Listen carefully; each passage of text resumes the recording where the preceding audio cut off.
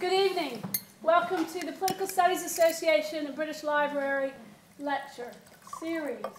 We have 4 of these a year. We're very excited tonight about the 2 people that we have in conversation. Let me tell you just a moment about the Political Science and Political Studies Association. You can go on our website and join.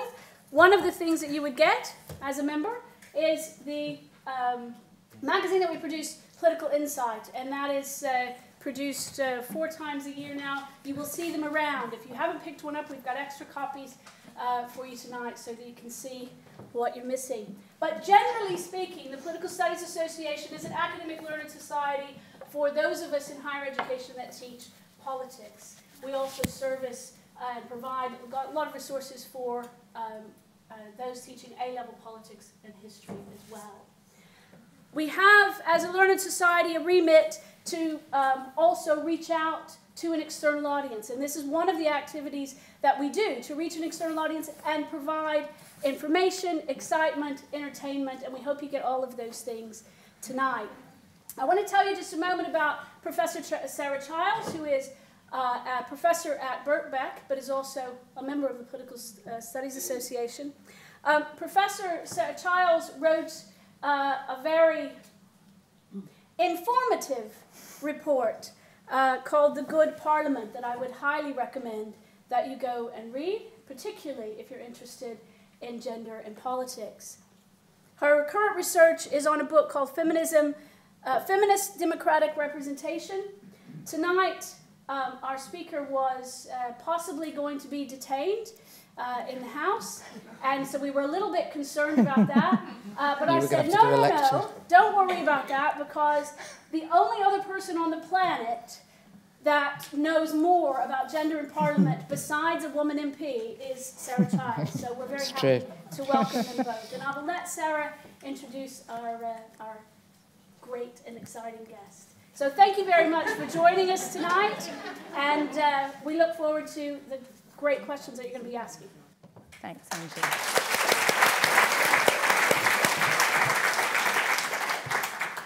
Thanks, Angie. I was going to say, actually, you're quite ordinary, and the reason why I say that is because if we want more women in politics, if we want a more diverse politics, then we want ordinary people to be doing politics ordinarily and making politics something that it isn't extraordinary. So I say that with the greatest respect in all sorts of ways. I will, of course, let you know that Jess is Labour MP for Birmingham Yardley and has been in the House since 2015. It feels like you've been there a lot longer. From my perspective, does it feel like that from yours as well? Yeah, it does. It feels like a lifetime. Yeah. I think that tells you something about how some people acclimatising and perhaps some people don't to the House, and I think that's a good thing. And I'm sure over the evening we'll talk a lot about being uncomfortable and maybe how we discombobulate others in the House. Jess's background, many of you, I imagine, would know, comes from the Women's Aid and Refuge tradition, strong interest that she brings with her into Parliament on violence against women, domestic violence. And again, I think that's very illustrative of some of the concerns we might have about what politics does, what politics is felt to be about, and why we might want different kinds of people in our politics. So clearly, Jess is here to talk about her experiences of getting into politics, of being in politics, of doing politics, and of course to talk about her book. I had this awful fear on Monday morning, one of those kind of return to school moments where I suddenly thought, bloody hell, she might have written another book and I'm thinking about this one. She assures me she might write a second one in the future, but we're here to really, I think, explore that sense of who should be in our politics, who does get into our politics, and how do we transform the politicians, the people who make up our political class. We might just want to make that a little bit different. So that's the introduction I want to give you. You can do the Wikipedia, you can do the Parliament stuff. I'm not going to give you a Don't believe it all on Wikipedia. That's true. There's some crazy stuff. Have you ever been tempted to do your own Wikipedia? Edit it myself from within Parliament. You know that there's a site you can go to and it tells you who has edited it from within Parliament because it knows the IP addresses and it will ping, this has been edited from Parliament. So no. Okay, so although I know how to make a VPN. So we could take bets about who might change yours. I could think of a few, actually. Your kids, have they ever been tempted to sort of get on it? I don't. You don't know. They're not really interested in me in that way. I don't think they look me up on Wikipedia. I'm not one of the Avengers ensemble. So until I am, I don't think that they're looking me up. I think that's quite healthy too. Yeah. Okay, so what we're going to do is I'm going to start with a few reflections on some of the contributions that I think are really fascinating in Jess's book. And what I really like about the opening book, that it really opens hard, right? There is no gentle, let me try and persuade you to like me and like my book. It's basically saying, right, let me tell you why people try and shut people like me up. And I think that that's a challenge, I think, to many of the readers. And you talk about the ways in which women are shushed, right? We can be shushed. We can be pigeonholed. We can be told that we're just attention-seeking. I love this one. We can be threatened. So this book really blasts open with a critique of those who try to make women silent.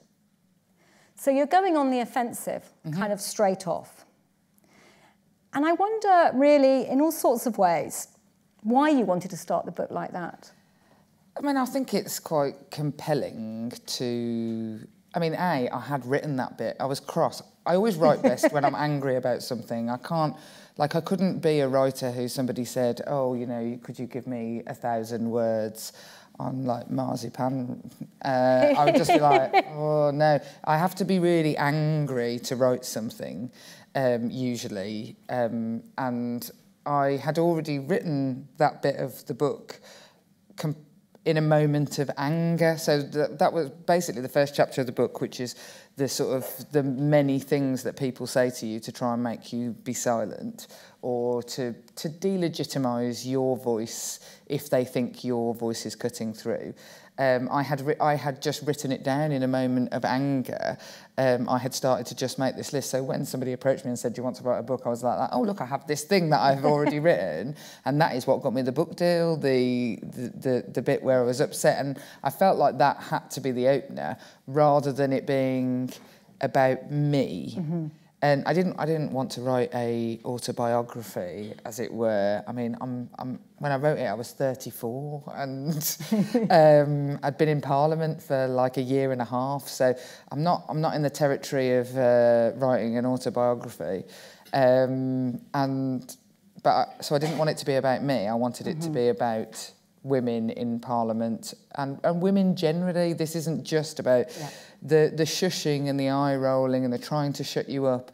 And the very worst thing is the calling you an attention seeker. Women will frequently be called an attention seeker. So, and in a way that my male colleagues, it never ever happens to them. So if I go on the telly and I'm talking about housing policy, people will be like, oh, look at you on the telly again, you're such an attention seeker.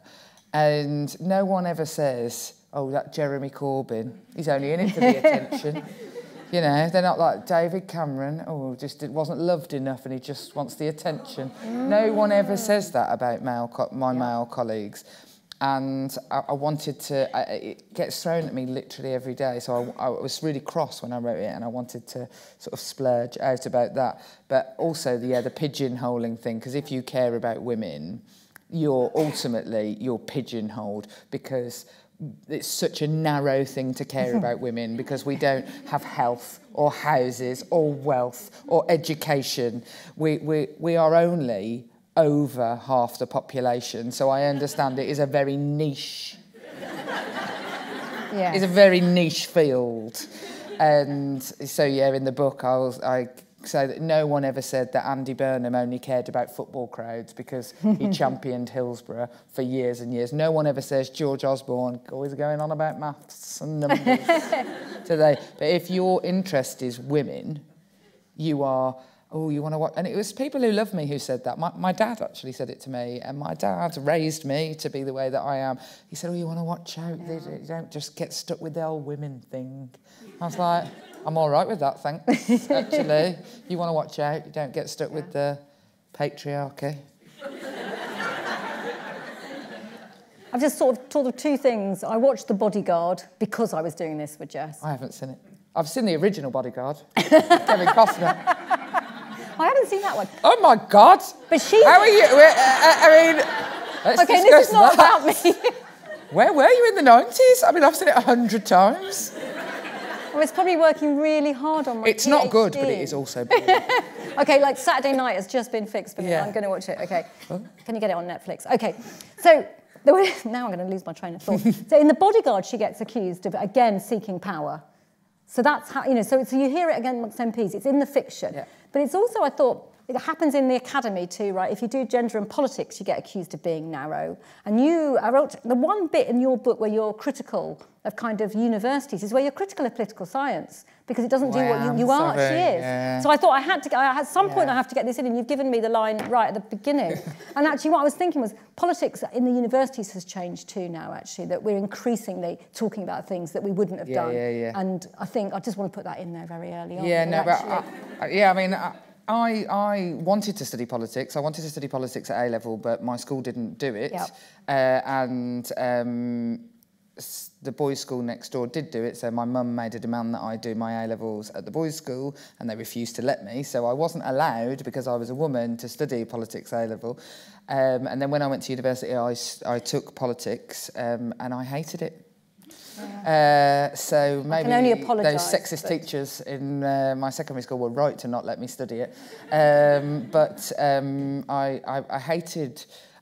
hated it because it didn't seem to be about normal people to me. It was about basically old white men and what they thought about things 100 years ago. And I didn't care what they thought particularly, or wanted to give it as much attention. So I stopped and I changed to social policy, which was about welfare for single moms and about housing and about the things that I understood to be the politics that I knew about. But I like to think that it's changed now, and that I could have I was expecting the women's room. I was expecting batik wall hangings and incense, and for people to be talking to me about big ideas about women and society. It's just a load of public school boys who all voted Tory sitting around talking about John Stuart Mill. Yeah, my classes are not like that. Well, of course, John Stuart Mill is very important in the history of women's suffrage, of course. I mean, just feel a bit obliged to say that. But, yes, you're absolutely right. And I think politics has transformed quite substantially. Although, again, I was told off for reading too narrowly. And I said, I haven't read narrowly. I just happened to have read deeply on a thing you didn't think was terribly important. Yeah. So, again, it does tie in with this idea about what's OK to be considered as the political. And you're right, this book is not a sort of a guidebook to what it's like to be in the House of Commons. It's very much about that interface between the everyday and the normal, and what goes on around people, and how we get that into those decision-making places in our institutions in all sorts of ways. So it is a critique of what I would call masculinised politics, but it's also about, I think, a claim for the politics of the everyday and for being women who have opinions and views, and how we get those addressed. But I think you do make the link that you need the connections, that we can't and we shouldn't turn our back on those institutions and say we'll do a different kind of politics somewhere else, but actually you want to take your politics in there. So I guess I'd like to hear a bit more about that. I think that, I could, arguably, I changed more directly in people's lives when I worked at Women's Aid. Yeah. And it is this push and pull of whether I had a very political job at Women's Aid by the end. I had worked my way up from being in sort of the support team to being the person who was in charge of the strategy for development of the organisation. I worked every day with the Home Office, with the Ministry of Justice, with the department, whatever it's called now, housing. It's got a housing in it, DCLG. I can't keep up with what we're calling it this week. And I was influencing politicians in policy around domestic abuse, human trafficking, sexual violence.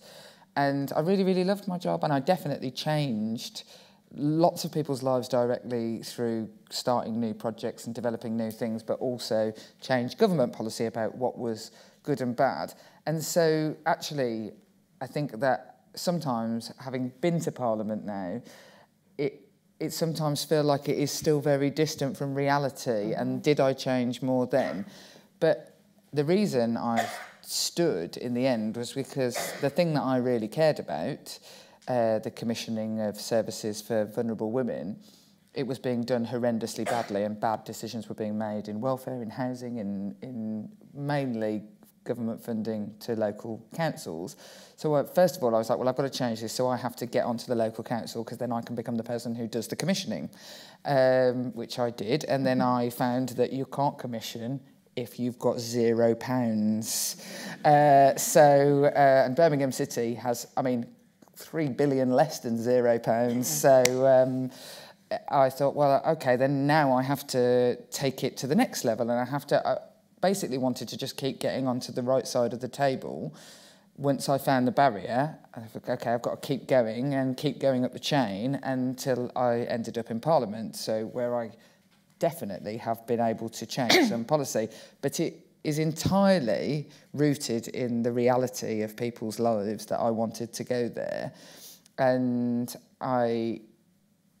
it is very, very different to doing that politics at a local level, at a different institutional level than being in Parliament. But it doesn't have to be. It doesn't have to be different. I am now in the same meetings, actually, with the same civil servants as I have been for 15 years, talking about the same things. They just have to pretend they don't agree with me sometimes now because I am a member of the opposition. And the only thing that's changed is the minister. So I'm a constant, the civil servants are a constant, and we've been talking about all the different things for many years. And I thought that if Parliament has people who actually know what they're talking about on certain practical issues, that would be a good thing. So it is hard, though, because it is a bizarre institution, and trying to retain normality. So I rang where I used to work last Christmas and was like, can I do a shift in refuge? Because I feel like I'm losing my skills and my knowledge base. I think Parliament massively de-skills people, and I think it's important to try and make the institution of Parliament much more normal. Careful, you'll tempt me to start advocating for MP's job share, where you could do your job so I'm not, on a job share and do your refuge work I'm in 2 days. I know she is. I'd end up doing all the work. Some other bugger would just do nothing, and then maybe not. It'd have to be another woman. But I think that concern you have about bringing the real life into Parliament is very much about challenging that idea of the public and the private spheres, that there are things that are not political that happen, and that there are people who belong in certain kind of spheres and others who do big P politics. Yeah. And it's really challenging that. But when you were describing those meetings where you said, well, the same kind of people are still there, so what has to change then? Because if you couldn't effect change as a policy operative, and you're struggling sometimes to convince them as a member of the opposition, is it just about being in government, or is it that... I mean, I think it would help to change things. Labour governments, I think, tend to be better. Obviously, that's why I think that. That's why I'm a member of the Labour Party, although only just. I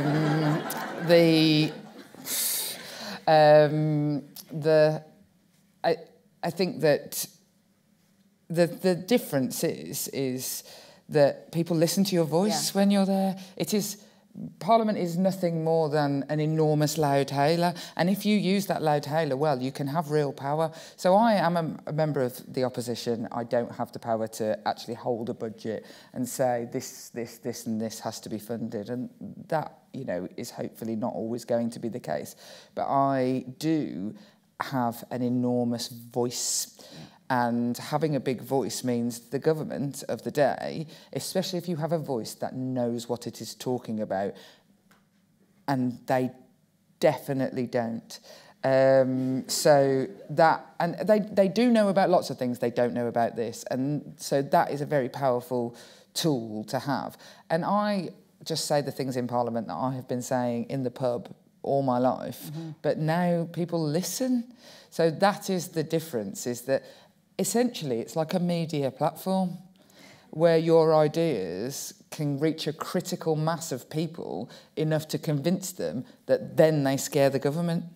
And in a way, is that kind of offensive?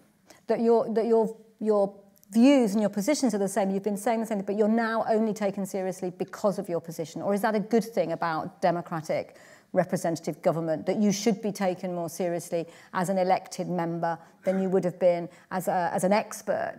Yeah. I mean, yes, it is offensive. The most offensive thing, actually, about being a member of Parliament with a voice is when, for example, you'll have a little old lady in your constituency and her boiler is broken and she has rung the council 700 times and no one comes out, and I ring the council and her boiler gets fixed. It is not right. I wasn't raised, I don't have the political ideology to believe that I am any better than anyone else. I mean, that's not true, actually. I'm definitely better than quite a few people. We'll come on to that. But anyway, but, you know, like, in a hierarchy, it's not like all things bright and beautiful. I believe that everybody has a right to have their voice heard. And I really, really, really believe in that sort of citizen politics, citizen journalism. And so that is very, very annoying, actually, that now, when I was a learned expert on something, it was very, very hard to cut through. When you're slightly controversial as a member of Parliament, you get your voice heard. It's not right, but I am a pragmatist and I fight the war I have, not the war I want, and I would dance with the devil to help women and children be safer and more liberated. And so I just have to put up with the fact. But that system definitely does need to change, whereby experts and just evidence-based. I don't believe that all policy should be done in a sort of evidence. Some of it is your heart. Some of it is because you know deep down that even if the sums don't add up, or that you know that we've got to do this X, Y, and Z because it's the right thing to do, and it might cost loads of money and it might do nothing for the tax taken. So I'm not advocating entirely evidence-based, but it would be nice if sometimes they use some evidence rather than ideology to make a decision. The welfare reforms is being the perfect example, is that anyone with half a brain could have seen that the welfare reforms are short-term saving, long-term agony and expense. Anyone in the sector, if they'd asked us, and they did, and then they ignored us, we said, don't do this is a ridiculous idea, and they did it anyway. And now we have to go through this massive dance around refuge funding, for example, where we finally win, but it's like, well, that's 6 years of uncertainty for that sector when we've been telling you from the beginning, just listen to us because you don't know what you're talking about. And so I think there needs to be a mixture of both. So, yeah, I hope that in the future governments don't... You'd have to get experts involved in the manifesto writing, though, wouldn't you, much more beforehand? Yeah. Because once you've said it, you are sort of stuck with it. Although, mind you, they change their minds all the time. Lie. How confident are you about the domestic violence bill and the legislation this year? And I don't want a cheap point. I am optimistic that we have come so far as to get our own bill. And I feel really pleased that a specific piece of legislation around domestic abuse is like a really bold step forward, actually, for people like me who've campaigned for many years on the issue, and for many decades before me. But legislation does nothing. I think that Parliament forgets a lot of the time that the laws that we write are only as good as how they are implemented. So you can have amazing legislation about domestic abuse, the brilliant coercive control legislation. It really is, you know, really heartening now that it isn't just bruises and cuts that mean you've been abused. It is gaslighting, it is aggression, it is financial exploitation. That has all been included in the piece of legislation. About 12 people have gone to prison for it since then. It's meaningless. It's just words on goat skin unless you spend the time putting effort into implementation, and that costs money. So my view about the domestic violence bill is it will basically be a tool for ministers to stand up and say, look how much we care about domestic abuse, but it probably won't change the lives of that many women in refuge. And that's what I'm interested in. I'm interested in changing the lives of women in refuge, not just making governments tick a box. And at the moment, I worry that unless it comes with a massive budget, you know, I'm talking levels of giving the DWP, giving you your votes, that level of funding, unless it comes with that, it will just be nice words on goat skin. So we'll see. Okay, thank you.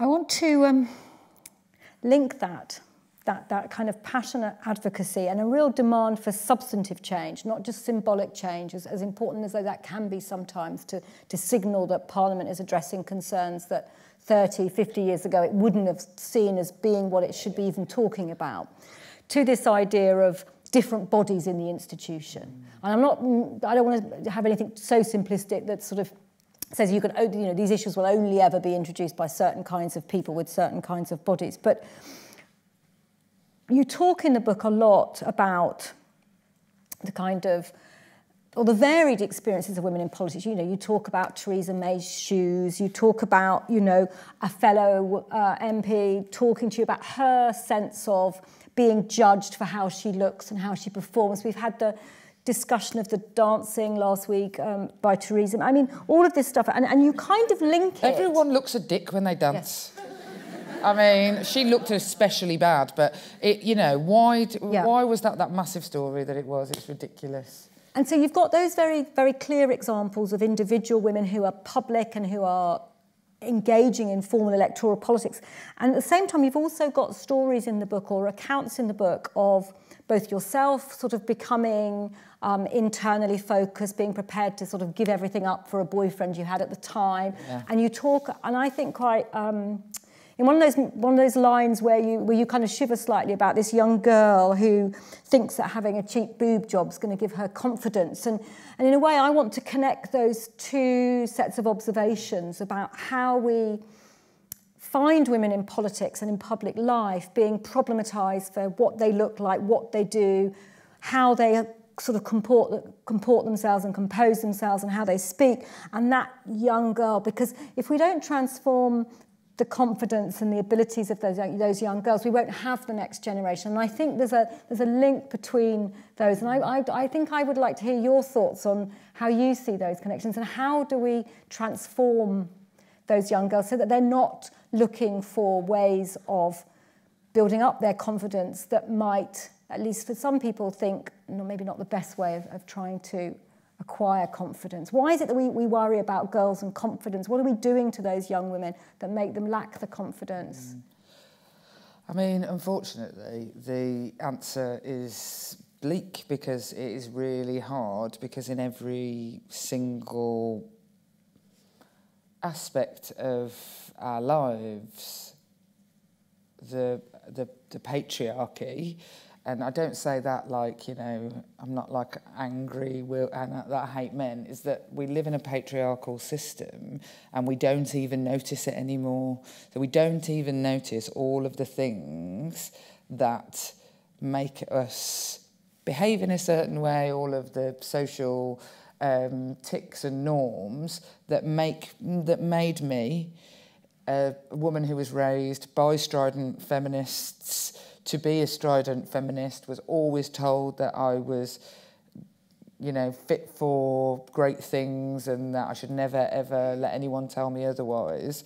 Immediately, when at the first opportunity, I became somebody who thought that my role was for boys to fancy me, for boys to be impressed that I'd bothered to learn the lyrics of all the songs that they liked and watched Vietnam films. No girls like those films. The Bodyguard, apparently. We are lying when we pretend that we like Apocalypse Now. It is boring. At best, that's the best review I can give it. But I did all of those things. I allowed my sense of who I was to be.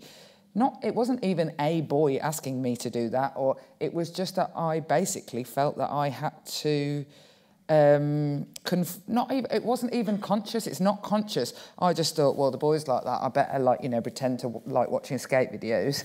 So I'll just watch loads of skate videos, and I'll get to know everything that there is to know about skate videos, so I can talk about it with total fluency. Do you think that the boys were writing down the lyrics to take that and thinking, or do you think that the boys were thinking, I've really got to get the back catalogue of, like, you know, 16 Candles and Dirty Dancing, so that I can confidently say nobody puts baby in a corner, so that a girl will like me?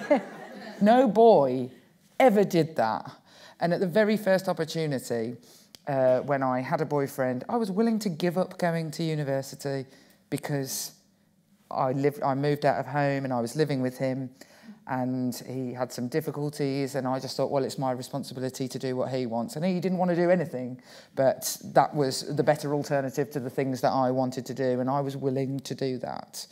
And I think that if that happened to me and I didn't realise what was happening to me until many, many, many years later, I thought that I was choosing those things, but I was choosing them from one option, the only option I felt that I'd ever been given as a woman.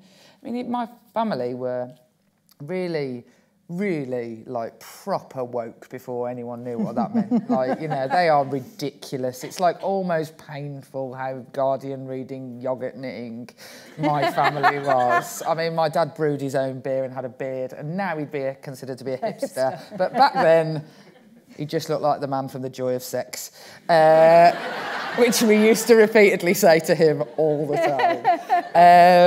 And I mean, stunningly like this man. In fact, I then married a man who looked a bit like the man from The Joy of Sex. Google it for the younger people in the room. I meant Google your dad. And so, but still, my dad would do all the cooking, and then my mum would serve up the dinner to us, and I was the only other girl in the house, other than my mum, and she would give me less food than the boys. And I remember one Christmas, when I was like 18, my dad sitting down, and we were all sat around, and he was like, oh, shall we have a whiskey? And he poured the boys all a whiskey, and I was like, what the fuck am I, chopped liver? And he didn't, it wouldn't even occur. So even in those tiny cues in your life where it is mum who serves us while the men sit at the table, it is, you know, the women, we have less, because if we didn't have less, the boys would be hungry because they're boys and they're growing and they need to eat. And there was bloody loads of them in my family.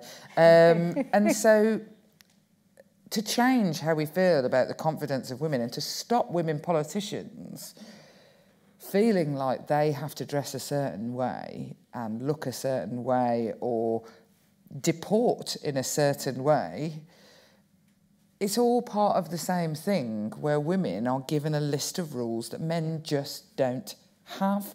And until we can change it everywhere, the way our media needs to change, advertising needs to change, the way that women are presented. I mean, the fact that in every single TV drama, I mean, actually, The Bodyguard is a good example, I believe. I mean, I literally haven't seen it. Of and the other Bodyguard is an example of where it went wrong. Is that, you know, Whitney Houston is much fitter than Kevin Costner and much younger than Kevin Costner in that film. Yet it's perfectly acceptable for a 22-year-old woman to be cast alongside a 50-year-old bloke. That is, we see that literally all the time. And Keeley Hawes, you know, they are level pegging in the fitness. Yep. So that's good. And age, I actually think she's older than him. So, and that, you just, it's noteworthy because it never, ever happens. So that's what we have to change, is that we have become used to all accepting that we live in a patriarchal society. And how you change that in Parliament, I mean, I will go about changing it by wearing trainers to Parliament and wearing whatever the hell I like and not having to feel like I have to... So do you wear them in the chamber? I have worn them in the chamber twice today. Yep, I always wear trainers. That's a change, right? They would have been unparliamentary 5 years ago. Fuck it. Absolutely sure. Is what I say to that. I don't... I mean, I sometimes, like yesterday, like a tiny, like tied, I mean, I still wore trainers, but like I wore a white shirt and tried to look a bit smart because it was first day back at school. But then, you know, I don't live in London. I can't be having fancy clothes all over the place that I can't remember where this half of that suit is or that half because I've got 2 houses. I know that's first world problems. But... yeah, I just think we need more people to be brave enough to be normal. And it is really hard in Parliament, and it's easy for me to say, be brave enough to be normal, because, you know, I understand that the press will hound you if you say something even slightly wrong. So politicians have a script and they behave a certain way and they pretend that they love to go to Cornwall rather than Mallorca on holiday because we've got to, you know, all that sort of thing. I actually really like Cornwall. I'm not slagging off Cornwall. But, you know, they do these things that they've been told politicians do, and mostly they're male things.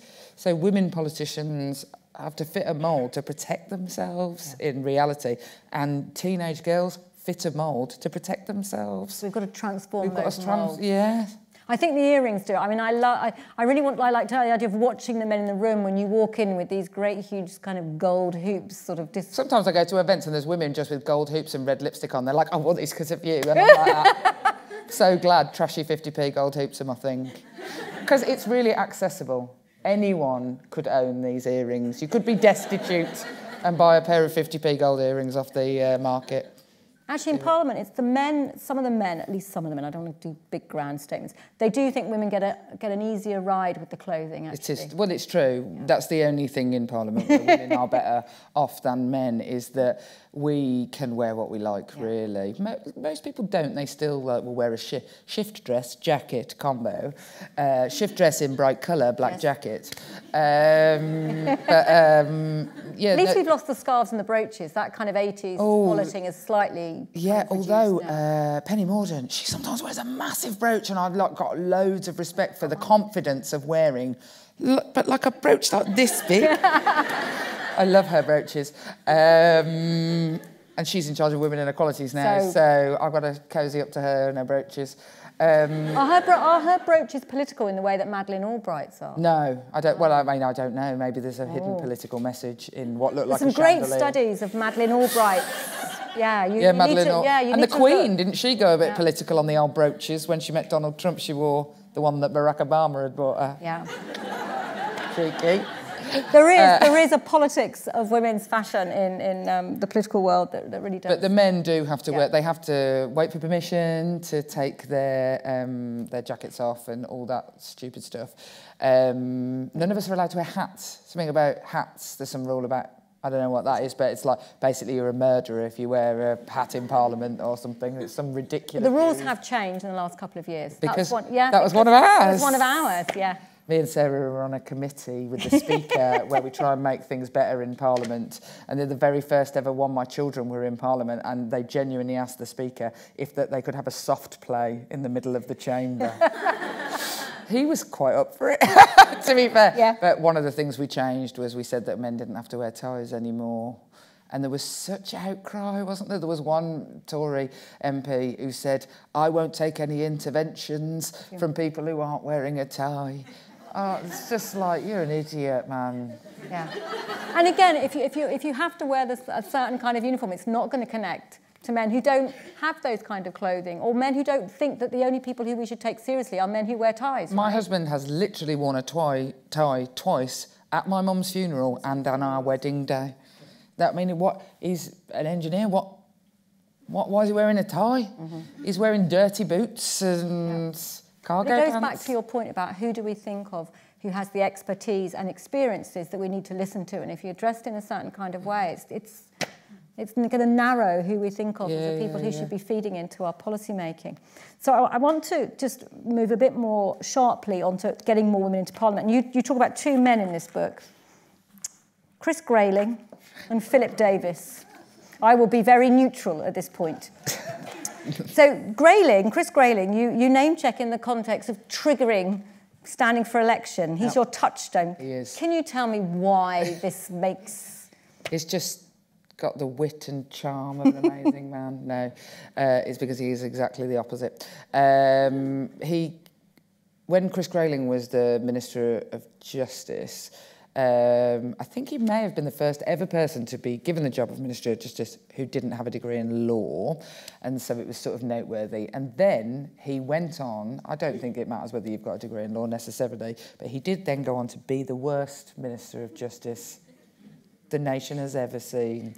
And he went through a model of privatising the probation service. Now, at the time, the Women's Aid where I was working, we had diversified, and we had recognising that around 90% of women who end up in prison have been victims of domestic and sexual abuse, thanks to the brilliant Baroness Corston, a Labour woman, who did huge pieces of research on that. So we had set up, recognising that lots of our women ended up in the criminal justice system, we'd set up a female offenders service that was commissioned by probation and worked very closely with probation. So we were sort of knee-deep in the changes and taking part in lots of Ministry of Justice events where they were going around consulting with experts to then ignore them. And I went to an event about the privatisation, and Chris Grayling spoke, and then the head civil servants of the National Offender Management Service were there, and we were talking about how this would work on a payment by results model, whereby if people reoffended, the private companies would lose the money in the contract. And I asked some really, really basic questions about how that contract would work, because people don't live locally to the prisons. Local prisons, that isn't a thing. It's not like the Yorkshire Ripper can only go to prison in Yorkshire. He's in Broadmoor. That's not in Yorkshire. So, they basically were working on the premise that when people came out of prison and would be in probation, they would stay living in the exact same area. And I was just like, you're running the Ministry of Justice. Have you ever met a person? Have you ever spoken to anyone who's ever been in prison? Do you know anything about prisons? And they knew so little that I thought, he got to be the top bloke in the Ministry of Justice, and he knows nothing. I could definitely be a Member of Parliament. If Chris Grayling can do it, anyone can. So I thought, and he's got still quite high office. He's the Transport Minister. Notice how the trains have stopped running? Ridiculous. So, yeah, and so that's why Chris Grayling is my inspiration, because, there's if he can do it, I can be the leader of the free world.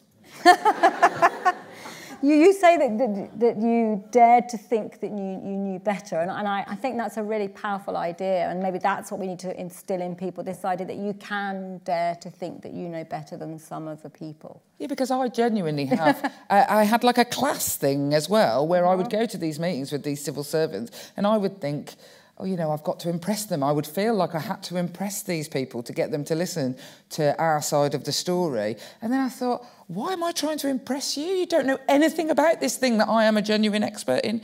And I think that there's a huge problem, especially in women, but also a definite class thing, where people don't have intellectual confidence. Yeah. And they don't write down the brilliant idea because they're like, I'm not sure whether it is brilliant. Chris Grayling writes down 10 shit ideas every day. And he doesn't go, I'm not sure about this one. It might be brilliant, it might not be brilliant, I'll just write it down anyway. And that is a worry. Like, believing that you're brilliant as a woman as well, it makes you seem big-headed. But I am better than Chris Grayling. That is just a fact. It's like an empirical fact that you could study. And you would definitely find that I was better than Chris Grayling at everything. I think I'm going to move on. I know. But I'm going to move on to Philip Davis. And the reason in the book that I think this is interesting is that you discuss Philip Davis in the context of all women shortlists, so quotas for women in politics, and this idea of merit. And the All Women Shortlist comes up a number of times, and I'm going to talk about it in a number of times too. But here you speak of it because you suggest that it reveals his own, mediocrity. And I think I kind of want some help from you actually on this one, because politics and gender scholars have tried really hard to defeat the argument about merit, that if you get selected on a quota, you are as good as the men who didn't get selected on a quota because it's not called a quota, and all of those kind of things. And how do we break through this idea that women don't have merit? When we've got the evidence that says actually they're very experienced, they're often very highly educated. I mean, globally, women are often more educated women members of parliament, formally. They've got the credentials. They might not necessarily have the same backgrounds, but sometimes they do, and sometimes they're better ones. But we can't seem to defeat the attitudes of someone like Philip Davies, who just says any kind of system that enables women to participate is because they don't have merit in themselves. How do we get beyond that? I mean, first of all, your basic premise is wrong. You shouldn't try and convince Philip Davies. we should stop singing to the people who hate us. And social media has been an absolutely brilliant time-wasting exercise of trying to convince people who don't want to be convinced. Philip Davies is not our constituency. He's never going to agree with us on these matters, so we shouldn't bother to try. In the same way, I'm never going to agree with him on his views about, you know, well, anything. He's quite good for racing tips. But that general view, that kind of... that concern about quotas, I mean, it is still there in the Labour Party, right? There are people in the Labour Party. Yeah. So it's not just Philip Davies. I mean, the whole meritocracy argument is very, very hard to... it is very hard not to do it because you immediately get angry and also a bit defensive. But I suppose what I always say when people ask me if... you know, that they don't agree with quotas, and lots of people say it to me, mainly conservative women are toying with it all the time, and so they need a bit of, this is my constituency now, because if I want to improve women in politics, somebody's got to be doing something over that side of the fence as well, because they are half the people, more than half the people in Parliament, and I have to believe that wanting women in Parliament means wanting not just women like me in Parliament, if I genuinely believe in diversity. So I have to try and convince them all the time that it's a good idea. And when they say, oh, you know, but it's just not the best person for the job, I mean, I do sometimes give them direct examples of, you know, like them versus Chris Grayling is always a helpful one. But I always say, if you believe that the best person always gets the job in the current system, you must believe, by that virtue, that men are absolutely brilliant financiers and white men are just, they understand money and finance and the law, and they are definitely the best people for the jobs. And black women are just cracking at cleaning. If you think that always the right person gets the right job, why is it that all cleaning jobs are done by black women and all finance jobs are done by white men? Are you telling me that you think that is entirely based on merit and that you believe that one group of people is literally born to clean, the best cleaners ever, cleaning A-class standard, and people find that very uncomfortable? They say, well, of course I don't. Of course I don't feel like that. Well, that's the system we've got at the moment, so do you not think that maybe we need to try and do something to change it? But also, I mean, all the evidence of the women in Parliament is that they were better qualified, more educated, etc., than the men who were in there. The truth is that it's a sexist, patriarchal system, and it's very hard to get people to recognise that, especially people who have never suffered the injustice themselves. And I think that feminist scholars, feminist activists we need to find a way of getting people who have not ever been oppressed to understand what oppression feels like, because as soon as you try and describe it, you basically sound like, you know, when you try and describe a dream and it's slipping away from you literally as it's coming out. Like when I try and explain it to my husband, when I'm annoyed with something that he might have done or said or thought, I just immediately sound like I'm totally overreacting, because it's really small microaggressions, and it's like, you know, I just feel like an idiot for being worried about the fact that in your gym, in the toilets, there's a high-heeled shoes in the toilets, and why should women have to look at pictures of high-heeled shoes? But you immediately sound like that's not one of the, you know, there's bombs being dropped on people. You'll live in your changing room with a picture of a shoe. It's really hard to explain to people who've never suffered any sort of oppression what it feels like to be oppressed and exploited. And it's one of the reasons that men's rights activism in the UK has a terrible name because it is mainly run by people who dress up as Spider-Man and shimmy up the side of Buckingham Palace. And it's built on the basis not of getting men more rights, it's built on the basis of hating women. So it's a poor place to start. But we need a really good men's rights activism and activist base from the grassroots in the UK to do things like fight for equal paternity rights for men and women, because at the moment men are getting a terrible deal. Why is there not the same grassroots movement for that women fought to have the maternity rights that they have? And it's because the massive constituent that we need to fight for it don't know how to do organised fighting in the same way because they've never been oppressed. They feel like they've got it all right.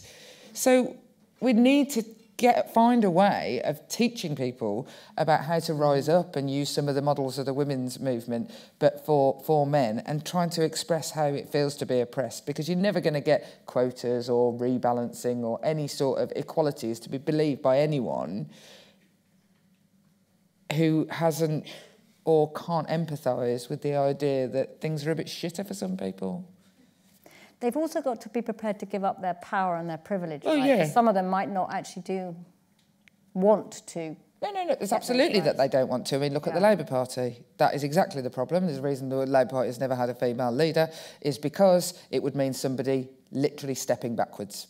It would mean that the ambitious men who say how much they believe in female talent and feminism actually saying, on this occasion, do you know what, I'm not going to stand, and that won't happen ever in a million years. And that's the problem, is that for some people, equalising means that they will lose a bit of their power, and they don't want to give it up. I wouldn't want to give it up, but we've got to understand how to smooth that. Isn't that shit, isn't it? That's a typical woman thing to say. Smooth it through, yeah. That I've got to help them understand that they shouldn't have all the sweets. Because the sweet, oh, darling, it's like with my kids, you know you have to share with each other. No, you've got 4 and he's only got 3, so I'll take 1 and then we'll all have the same. That is, I mean, but that, everything ends up being on the shoulders of feminists to solve every bloody problem. Gosh. I think at that point... Very annoyed.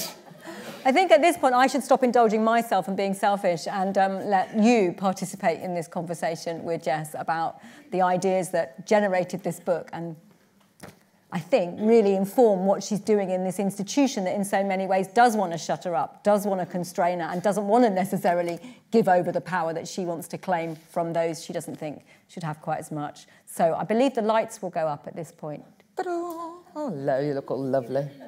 So if I can have a show of some hands, and I will take a good selection. I'm going to start with young woman down here, I think. And I'm going to do this side for a 3, and then I'll come to you. We'll do one question at a time to begin with, I think, if that's okay. If you could say who you are, that's always nice.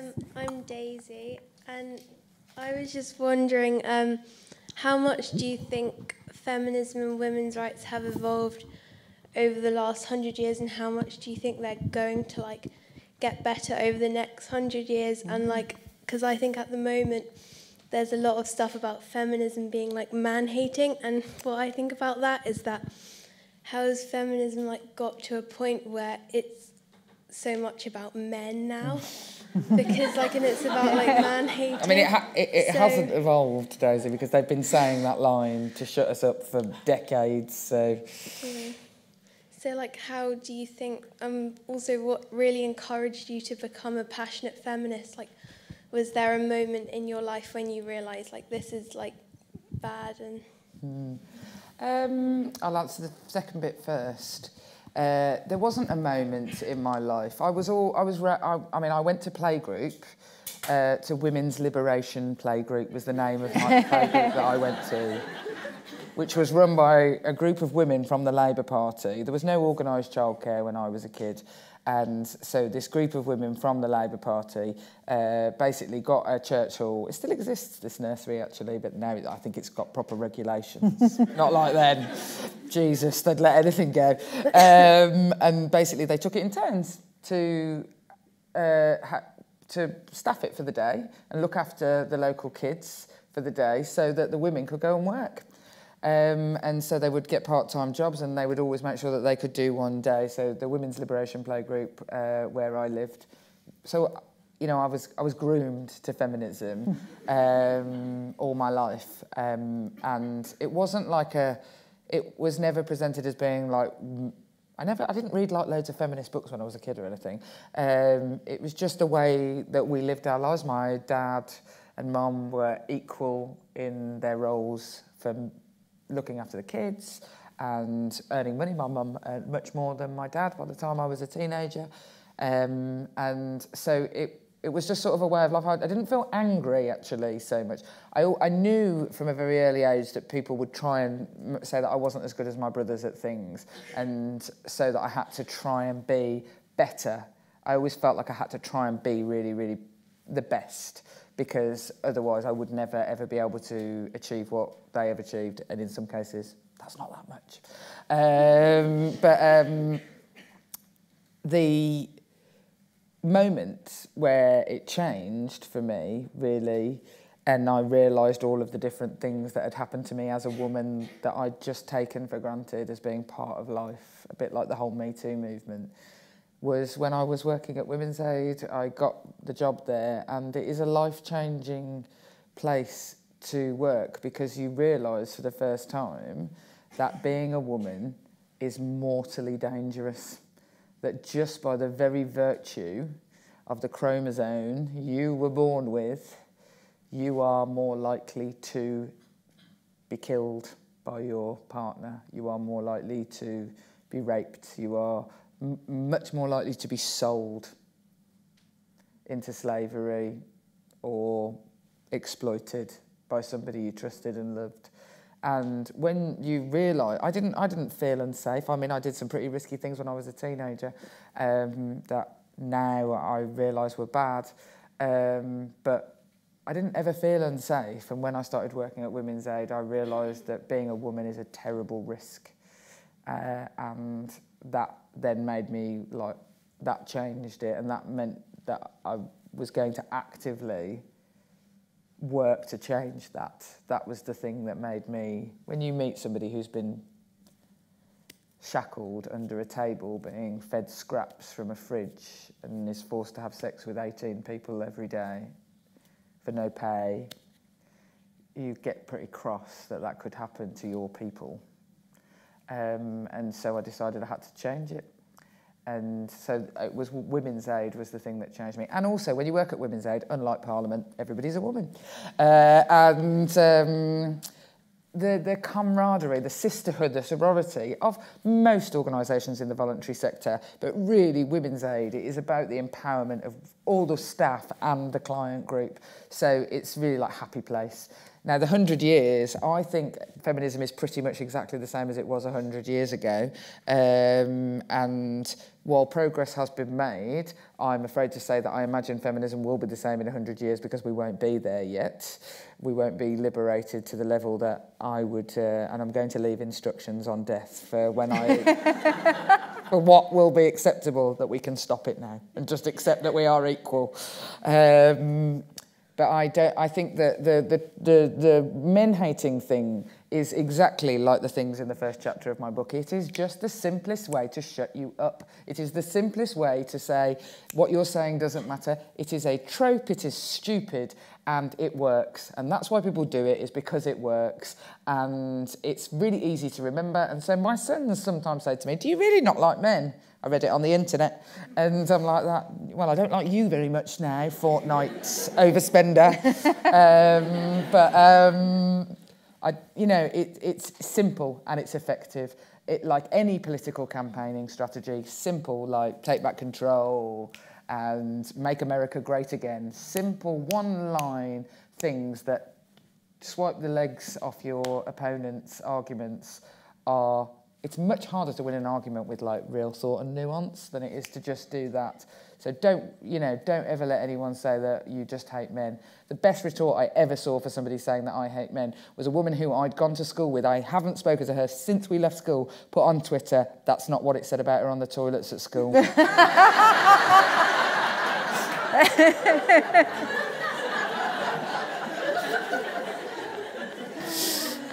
I've got another woman by the pillar there, and then I've got some more. I've got lots. Hello, Sandra Lawman. What made you change your mind and go to university? My mum, basically threatening to kill me over and over again. In the summer, before I was going to make the decision, I went up to university because I wasn't intending on staying in student accommodation because originally the plan might have been that we would go together, that he would come with me because, like I say, he had nothing going on. We looked around some flats that we might have been able to afford because we couldn't have lived in student accommodation. And it was so grotty and so horrible because we could barely afford anything. We were, 17. He was a bit older, but only a bit, and he didn't have a job, so we couldn't really afford to look at anywhere nice, and it was really, really grotty and really, really depressing. And that was the point when he said, I'm not going to come to university, which I can't blame him. I'm not going to come away with you because my life would be awful here. You'd just be going off and doing this. And so he came back, and then I was sort of like, oh, okay, then well, maybe I'll defer for a year and I'll go to Birmingham University. It wasn't sort of like I was going to give up any idea of going to university at all. I thought maybe I'll defer and go to Birmingham University so that he can stay in Birmingham.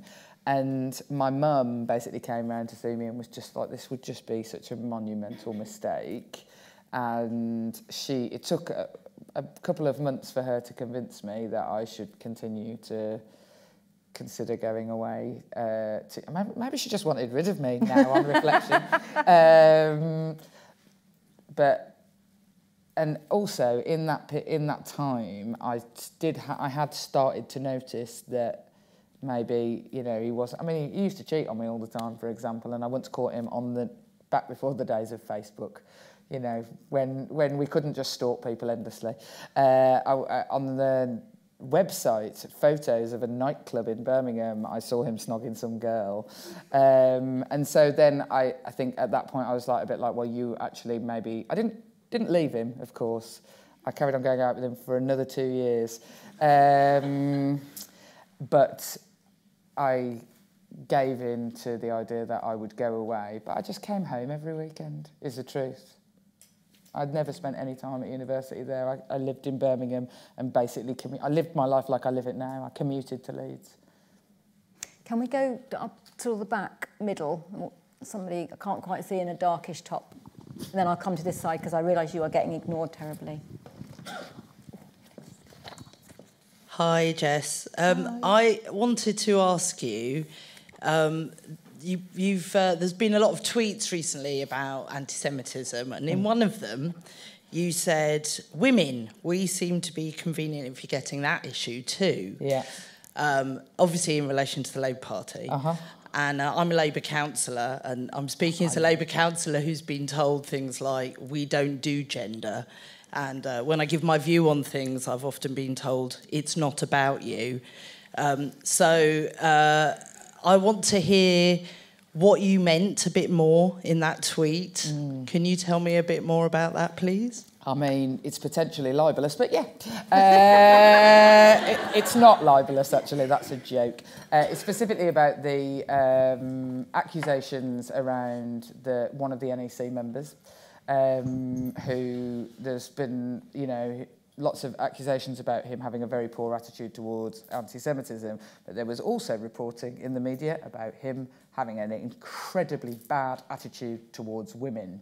And on this particular occasion, I know some of the women involved, and I am basically the Labour Party's referral point for all sexism and sexual harassment, and in fact much worse. And tomorrow I shall go to Wandsworth Police Station to take part in a sexual assault case where I was the first responder and give my evidence. So I hear an awful lot of stories the worst side of politics in every political party. That's not just the Labour Party.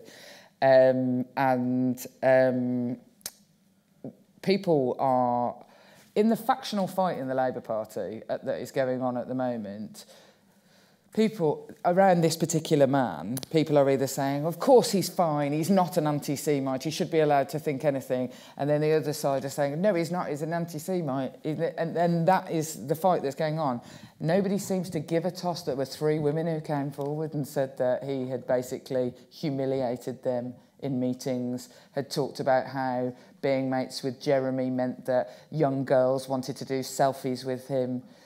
Nobody seems to care that he'd said those things. And it is always, sexism is always the thing that we tolerate more than we tolerate anything else. You can make a perfectly sexist joke in the House of Commons and nobody will bat an eyelid. If you made a racist joke, you would end up in trouble. I mean, you'd only just have to go away for a couple of months and then they'd let you back in.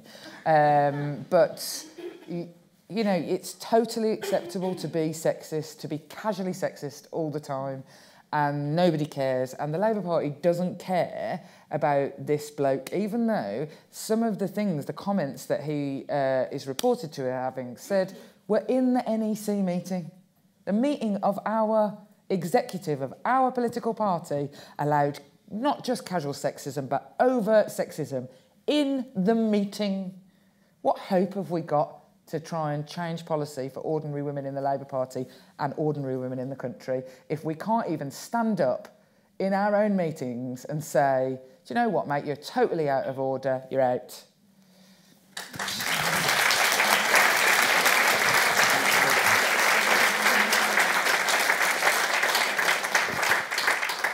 I mean, one of the messages of the book is about calling out everything, right? And that's how you respond to the kind of criticism that you get as a young woman. You just call them out. You just have to call them out. I've got a question from a lady in a striped jumper, and then I'll go behind. Thank you for a wonderful talk. Oh, you're welcome. What can we do about women who are members of Parliament who buy into many of the things you object to and I object to, but who sort of follow in the lineup with all the men and kowtow and... Yeah. Is there anything we can do about them? And I won't name any names. It's really, really hard. And a bit like the anti-Semitism row in the Labour Party is that, like, the side that says there isn't any anti-Semitism keep pulling out Jewish people to say, look, here's a Jewish person, and they don't think there's any anti-Semitism. Like, you know, I could find loads of women who don't agree with me and think that there is no need for feminism anymore. I mean... Open the Daily Mail. It's full of women writing that they hate women. And in Parliament there is definitely, there's 2 sorts of problem that you're talking about. There is the absolutely overt, which is much more common on the Tory side, but not exclusively, but it is much more common. The very overt, stop this talking about women's things. We're jolly on a equal footing, and if you talk about it, those chaps won't want us here anymore. So we're going to carry on, and you know, stop your moaning. Don't ask for maternity leave. Don't, you know, we'll crack on. And it's just, you know, there is quite a lot of that, and trying to that is changing. I have to say, there is much less of that actually in reality. One of the reasons being is because of quite a lot of the sons of the women's movement are now in Parliament, and they are having babies, and they are saying, I want to be at home looking after my babies as well, on both sides, that is. And so some of those women who felt that it was their duty to basically, like Mrs Thatcher, be the anti-feminist. There is less of that. But again, I think that what you have to do in Parliament and in politics is just focus on the people you can change. And there is definitely more of them. But the other group of people, and this makes me even sadder, that is the alarm that I wake up to in the morning, so I'm now feeling like anxious about being late. The other group of people, and I think actually this presents itself much more in the Labour Party, is women who... It's all right, don't worry. That's happened to all of us. If you get fined in the House of Commons. the group of women who talk a good game and are like, yeah, I'm totally feminist, I'm this, that and the other, and bow to left-wing men. That happens a lot. And because a left-wing man who they respect has said something, not necessarily overtly sexist, but that has forgotten about a whole category of women, they only speak up against the other side's sexism or sexual harassment. They don't speak up about it when it's within. And that, I think, is really, really, really hard. If you believe in sorority, you've got to believe that women you don't like deserve protecting too. And that is hard, I think. I think that sometimes it's like, I meant better things for women that are like me and think like me, and that, I think, is hard. I want to take two questions because we're running out of time on this side. So I've got one woman then, and I'm going to go towards the back. Sorry, I'm going to be really brief in my answers now. Hi. I'd like to ask about online abuse, and do you think Labour can or will curb online abuse? And also quickly about the gender and anti-Semitism thing. It does seem really noticeable that the women who speak about anti-Semitism, like Luciana Berger and Margaret Hodge, do seem to get a very different level of abuse to the men. And as a Jewish woman who speaks about these issues, it's so clear that it's also gendered. It's both. Yeah. It totally is. The anti-Semitism thing is totally been gendered, and the women, I mean, Ivan Lewis, he has spoken out against it. He's a Jewish man. He has not had anything near what Luciana has. I mean, Luciana has seen 4 people put in prison for anti-Semitic abuse against her. So it definitely exists, people. It's not made up by the Jewish lobby. So you're absolutely right about that. The online abuse, whether Labour will stop it. The Labour Party is not Google, it is not Twitter. It can't stop people behaving in a certain way online. It could show much, much more clarity over the worst offenders. Jeremy Corbyn could stand like Sadiq Khan did. Sadiq Khan stood in front of the press and the world's media and read out loads of the abuse that he had. Now, Jeremy Corbyn could stand and read out the abuse that his supporters, his alleged supporters, I don't know, anyone can put a hashtag, and his alleged supporters are sending to Luciana. He could stand there and read this and say, this is not in my name, this is despicable. And I think that would be really, really, really strong. It wouldn't stop it, though. There is no way. The ball is rolling, people. Pandora's box is open. People are going to tell me that they think I'm ugly, fat, and that they hate me, and that I should shut up, and that my children must cry themselves to sleep every night because they have me as a mom, and much worse stuff about my children. The Labour Party can't stop it, but the Labour Party can stop being a massively hostile environment. Okay, we'll take the last question. No, sorry, there's a woman right in front of the glasses, sorry.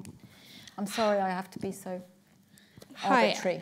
Hi, thanks for a great evening. It's been really informative. You made some really interesting comments about culture in the House of Commons, but you also talked about your experience doing policy work and meeting with civil servants. And I guess I just wondered if you had any thoughts about whether the culture of the civil service, kind of narrowness of experience, is also an issue, and if that's kind of more or less urgent than Parliament, I guess, and both from a gender but also class perspective, which I think is a challenge. Class is the biggest challenge, actually. I think gender, with the argument, is sort of one, because also when you have a 50-50 split, whereas, of course, class in the broadest terms, no one actually defines themselves as any particular class anymore, apart from people who are trying to make a point. People who live in my constituency don't feel, they're not walking around saying, I'm really working class or anything. They're just, I'm Susie. They don't define like that. Class is a much, much, much bigger group even of that, and still a tiny fraction of people are represented in both the civil service and in politics generally. The civil service has a long way to go. It's actually better on women than it used to be, but no, I mean, this is going to sound really ageist. I sit sometimes in meetings with ministers with people who are clearly just straight out of university, and they're sort of like going like that to the minister when you say things, and I'm just like, what the fuck do you know about anything? Is what I feel like saying. And I don't think the model of people ending up in the civil service where it is like the fast track, the fast stream, is necessarily, it's not bad, and you need some of that, but I think that there's got to be a much broader funnel into it, pipeline into the civil service, as well as politics generally. Class is definitely the biggest issue. And the thing about class, the Labour Party will sit and say this as well, the current sort of model of getting more people involved in politics, is they will talk about class. And when they talk about class, very often what they're talking about is men. And they forget that women are also working class. And all the markers of things that the way that we monitor it and things are all around different sorts of employment that almost exclusively forget care work and the working class jobs that women do. So we have to be really, really careful when we open the door of saying we need more people from down the pit in Parliament. I mean, actually, it's probably more miners in there than most other jobs. But we have to be really, really careful that the class thing doesn't forget about the intersection of both race and gender. Okay, I'm being told I have to sorry, cut, I'm afraid. Thank you for just a wonderful evening, of course. You're welcome. But I'd like to thank them because they had really good questions. They and did. Sometimes you don't always get good questions, I know, right? none of you did that really annoying thing where you just like said something for like an hour and didn't even ask a question. Or said what you expected them to say. This is not Labour Party conference, I'll tell you that now. Well, you wouldn't be on the stage, would you? I certainly wouldn't, I'm not even going. So if I can thank Jess on behalf of all of you and on behalf of the Political Studies Association for both being in Parliament but also speaking to us in such a, I think, direct and honest manner, which we do expect from a woman who has 50p earrings. Thank you very much. Oh, no, thank you. You nice people.